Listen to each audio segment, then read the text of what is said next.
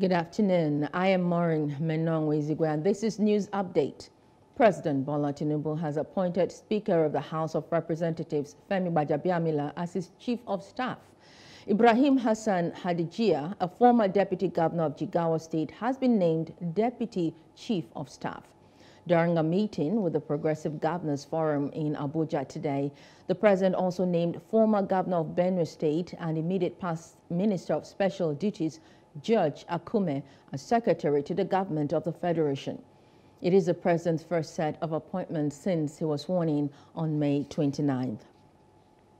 Hello, hope you enjoyed the news. Please do subscribe to our YouTube channel and don't forget to hit the notification button so you get notified about fresh news updates.